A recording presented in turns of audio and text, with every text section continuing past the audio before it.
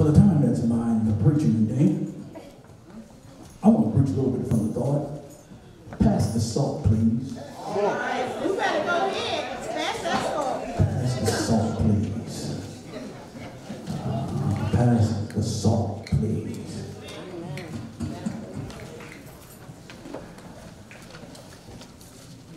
Pass the salt, please. We come, brothers and sisters, in another experience in the life of the Lord Jesus Christ.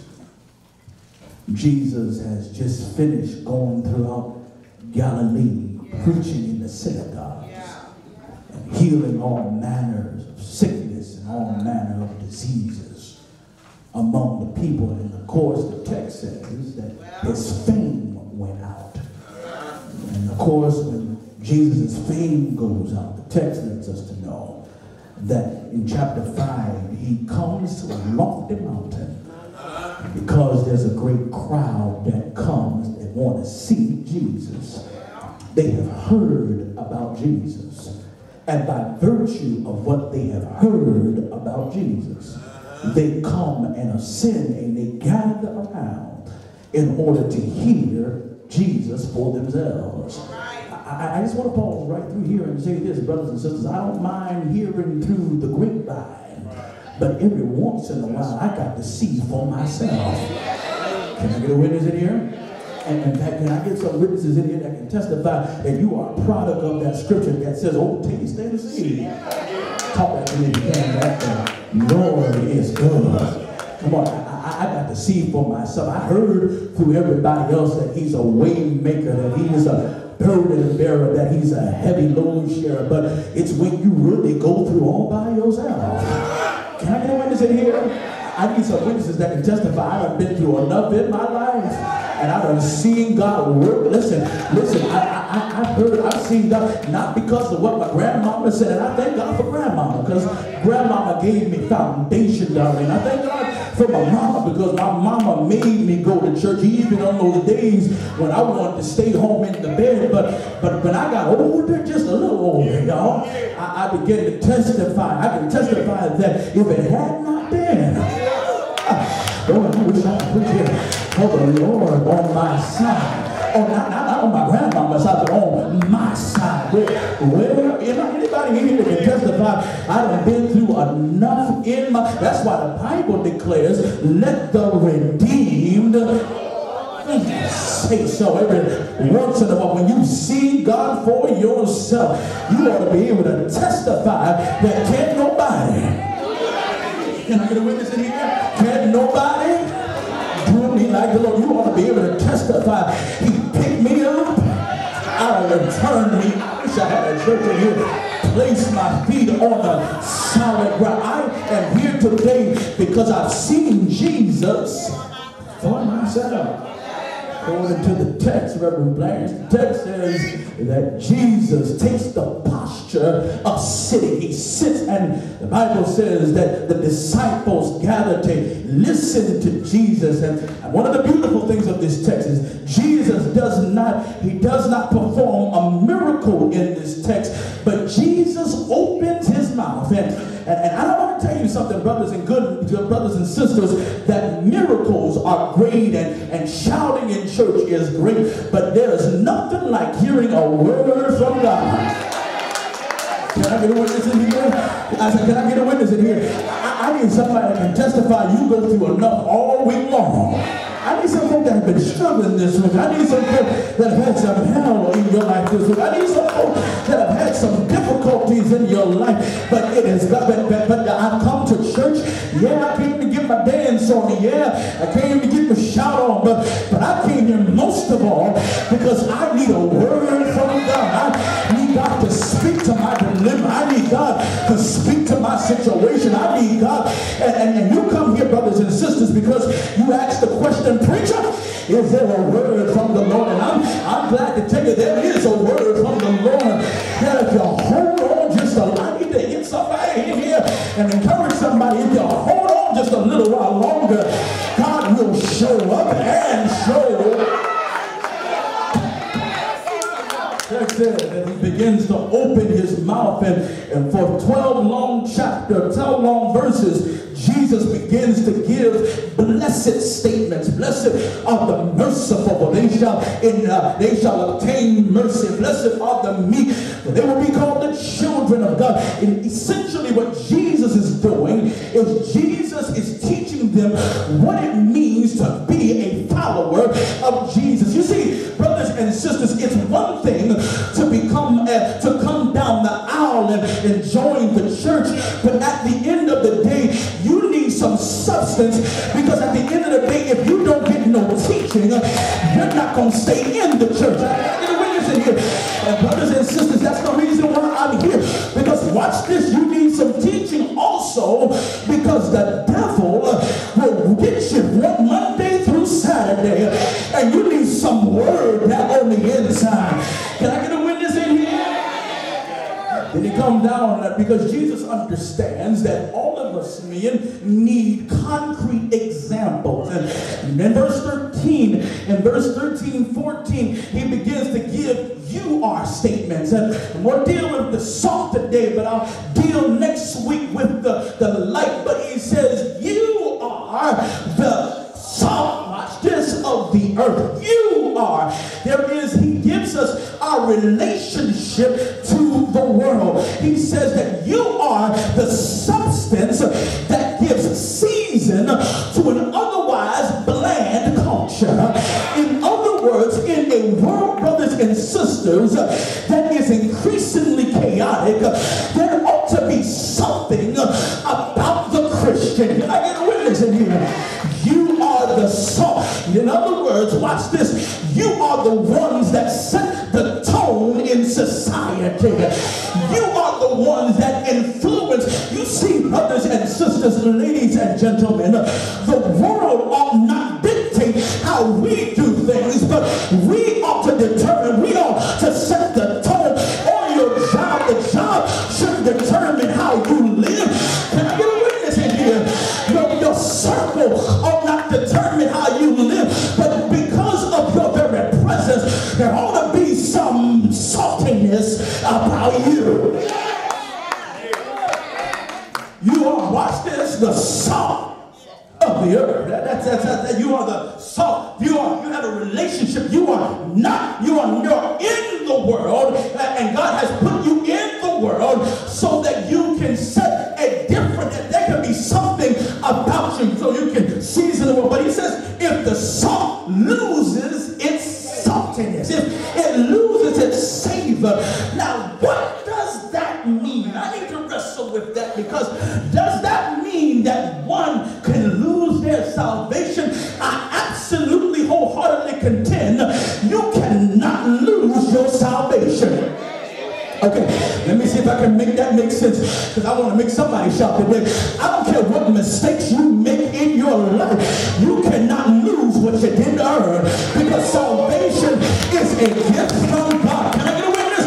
For by grace you are saved through faith, and that not of yourself. It is a gift of God, not of works, lest anyone should boast. So let me tell you, no matter how ratchet you are, your ratchetness can't keep you from God. Can I get a witness in here? I need somebody that can testify that yes, I'm saved. Yes, I'm sanctified, but I still got some ratchet in me. Can I get somebody in here? Yes, I'm saved. I come to church, I know how to throw up my hands. But at the time, if need be, I know how to throw hands. Can I get a church in here? Can I get somebody? Yeah, I know how to sing. Yeah, I know how to sing on Sunday morning. Jesus loves me. Yes, I know what the Bible tells me so. But there's some days I want to know, Kiki, do you love me? Are you right? So you never ever leave from beside me.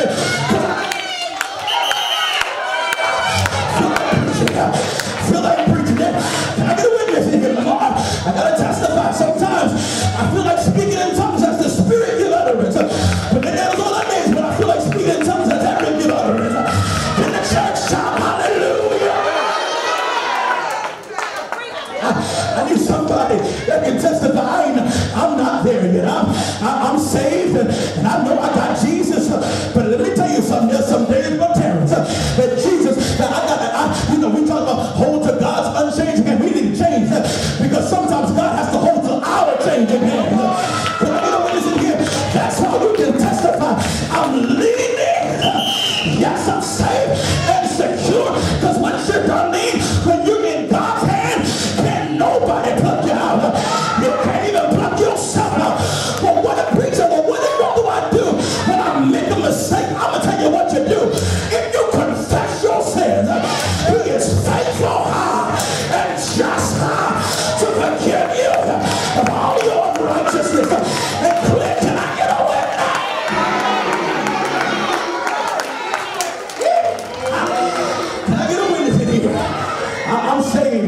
And so, well, all right, so preacher, what does that mean? That you can lose your Savior. You can lose. So when salt is a stable compound, brothers and sisters, it's an authentic compound. But when other substances get mixed in, it loses its saltiness. And what Jesus is trying to teach us is that you lose your authenticity when you allow things around you to influence. He's not saying you can lose your salvation, but he's saying you can lose your usefulness because you allow people and things to influence you.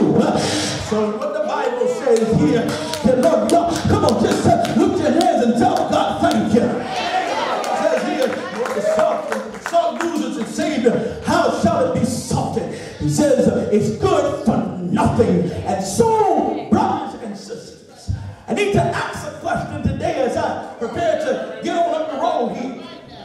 Is it really possible that the church can lose its influence? Is it really possible that you and I, as Christians, can really lose our influence, our impact?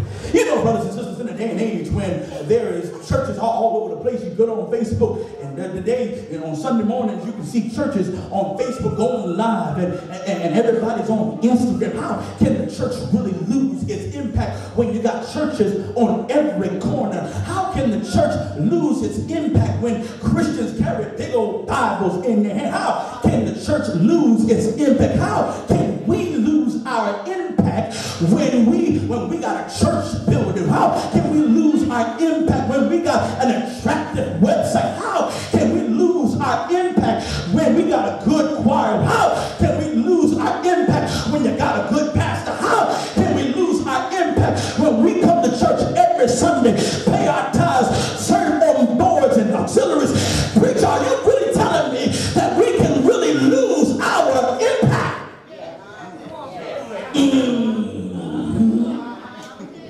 Preacher, how can the church lose its impact? Do y'all want the answer? Good, I came with it today. The church loses its impact when there is assimilation but no differentiation.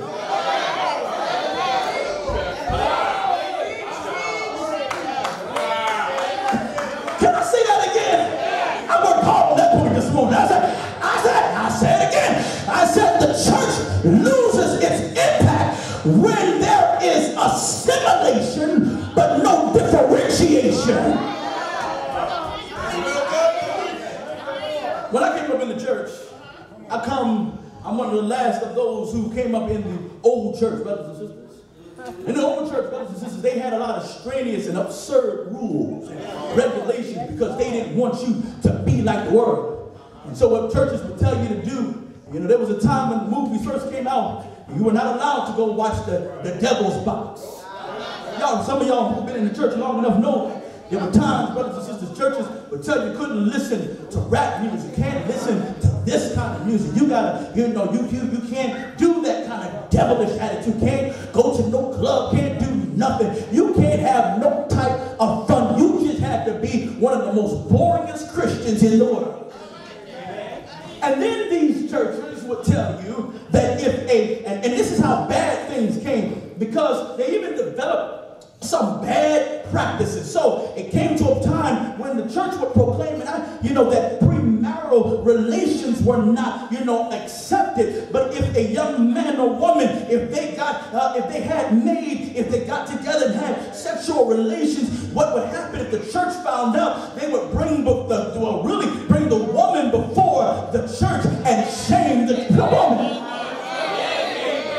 Hello, somebody. Hello, somebody. And watch this. It happened all over. It happened. I'm sure it happened even in People's Baptist Church, where people were shamed, people were scandalized, people were made to feel like because they made a mistake, they were told that, listen, you are the worst sinner and you are going to hell. This is what happened in the church because we felt that was the way we handle things. Let me push it a little bit. Can I push it?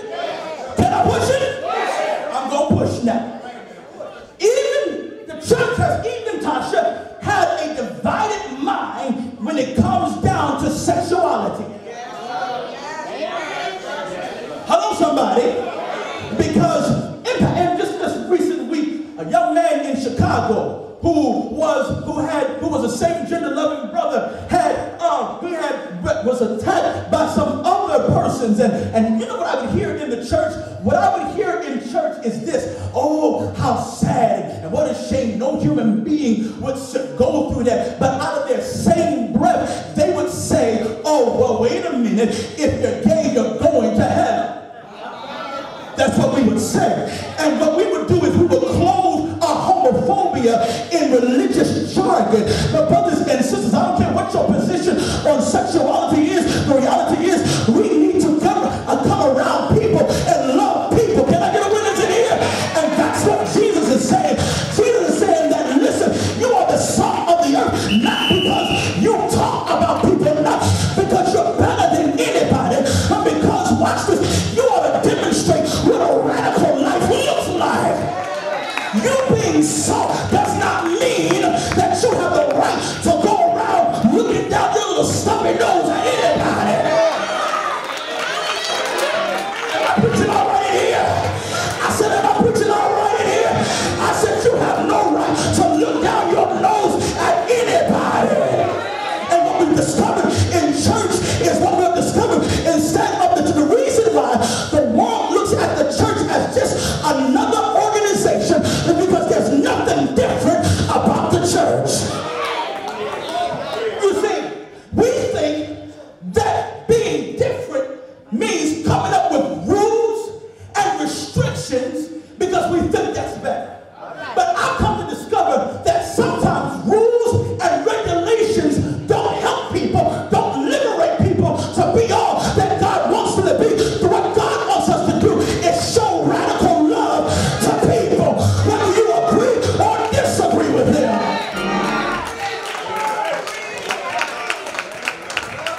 Am I right out here? He said you are the salt of the earth. Now, what he's saying is that you got to be significant. Realize that you are an asset to the culture. That is, never allow, some say, preacher, how can I be an asset to the culture when I'm struggling with my own mistakes? How can I be, I'm not like you, pastor, where, you're all over the place. But watch this, you don't have to be like the pastor. Your greatest influence is not being the pastor or being in church. Your greatest influence is when you're on your job, when you're in your circle. Somebody ought to see something different. And watch this. It doesn't matter what your condition, you're still significant. Can I get a witness? I said, come on, don't go to sleep on me. I said, no matter what your condition is, you are still what? Significant. You see, salt comes in all different forms of containers, right? They come in big containers, small containers, but watch this, it's still the same substance. Can I get a witness in here? What you trying to say, preacher? I'm trying to say no matter what your condition, no matter what your issues is, you are still significant. You still have value, and you have something to contribute in the world. Brothers and sisters, let me say this, and I'm on my way out of here. But there ought to be, watch this, you ought to demonstrate what mercy looks like. Because you have received mercy. You ought to demonstrate what radical love looks like. This week, brothers and sisters, when you go to your job, wherever you go out this week, somebody ought to be able to say, not because you're carrying a Bible, not because you talk Christianese. Let me see if I can make that make sense. You see, because there are folk that believe that your greatest impact is being able to talk church talk. Give honor to God, who's the head of my life, to the pastor, and to your staff. I want to take off, wake me up this morning, start me on my way. Hallelujah, anyhow. But watch the day, nobody paying no attention to that kind of stuff. You see, being a real impact is being real. Can I get a witness in here? I need some real people in here that can testify. I need to be like, listen, I ain't got to act church.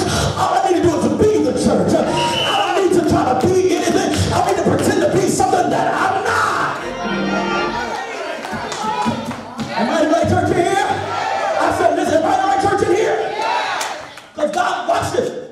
God loves me through my flaws and my alls. can testify that God loves me through my flaws and my alls.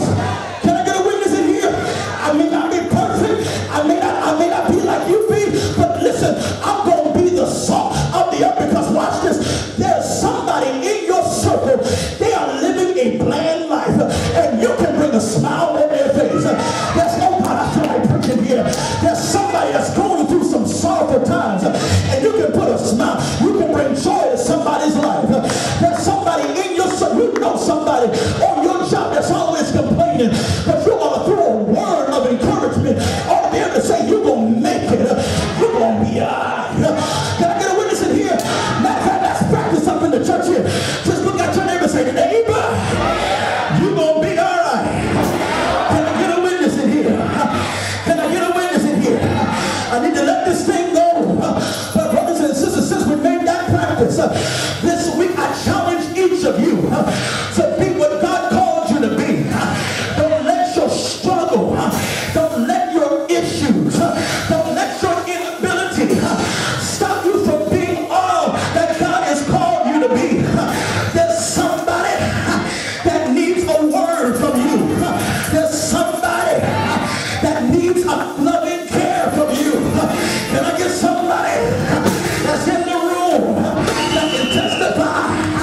If I can help somebody along the way, then my living will not be in vain. Can I get somebody to help me close now? Is there anybody that can testify that I want to live so God can use me?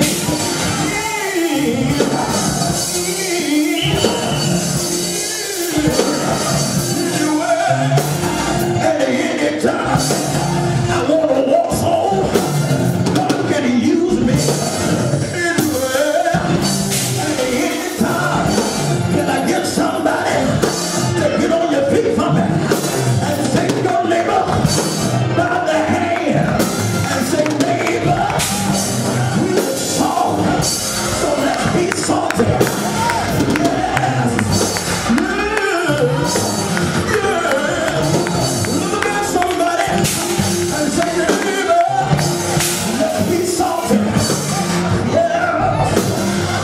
Ooh. Yes. Let's be salty by standing up for those who can't speak up.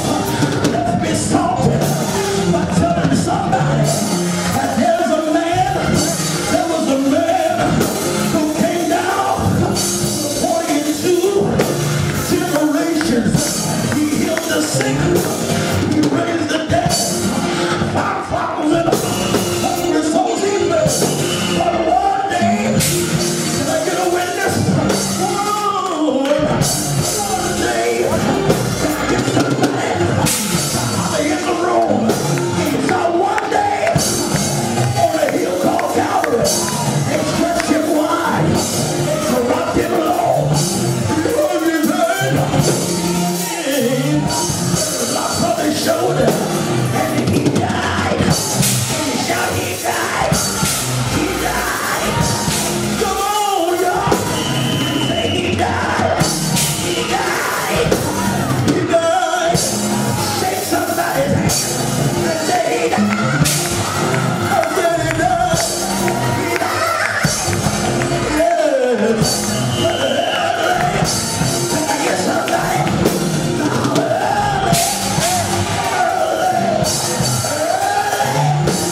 Come on, y'all.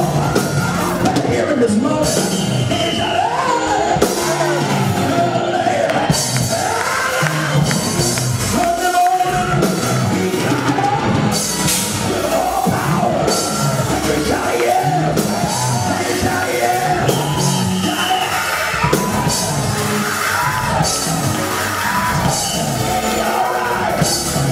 Somebody go to your neighbor and say, neighbor, nobody